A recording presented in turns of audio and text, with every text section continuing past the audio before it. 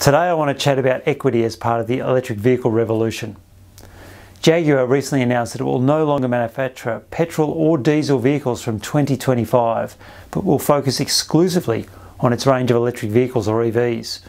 Now, since the cheapest Jaguar currently starts at around $60,000, and you can pay up to $300,000 for a top-of-the-range model, this might not seem like headline news.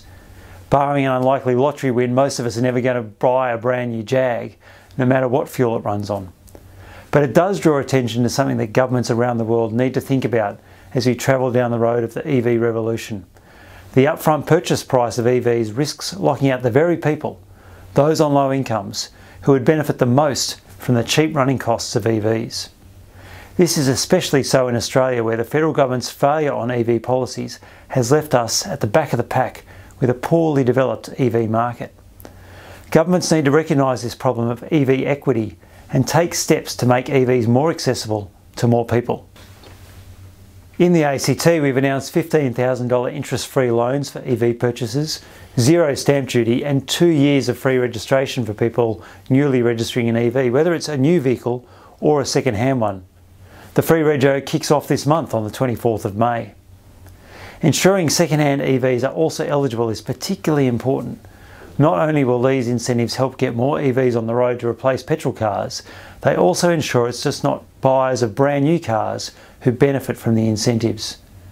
With the ACT government fleet of vehicles on a speedy transition to being all electric, it'll be 50% of the way there by the middle of this year, and major corporate fleets going all electric, second-hand EVs will soon be a lot more widespread as those vehicles come out of their lease cycle, making cheaper vehicles available to more people.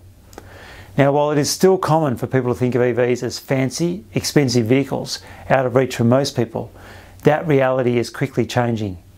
If you have a government with good incentives, your future EV could in fact be a second-hand, ex-government fleet vehicle for which you can also receive a $15,000 interest-free loan and 2 years of free rego.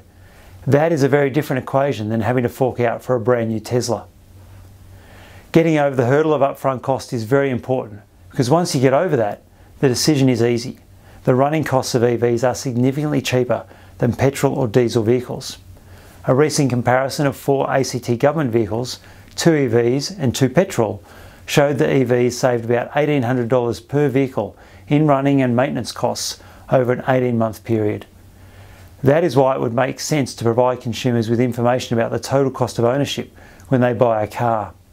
Like an Energy Star rating on a new fridge or price per kilogram information on the supermarket shelves, information regarding the total cost of ownership would help consumers get a clearer picture of the real cost of buying and running a particular vehicle over its total expected lifespan. The transition to zero-emission vehicles is critical for addressing climate change, and we need to get it right.